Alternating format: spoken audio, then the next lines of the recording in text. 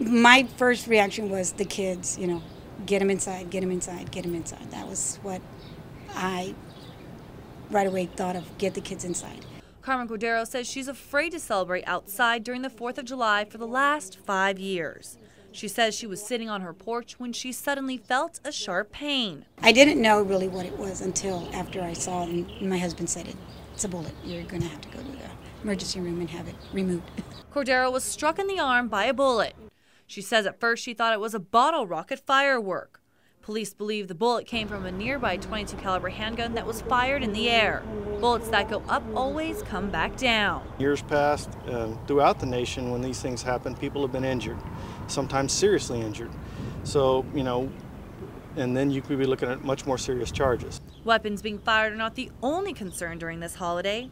Even the smallest of fireworks can also pose a danger. There's a possibility of your children getting hurt by popping fireworks, by leaving them alone, by not supervising the children with, that have the fireworks.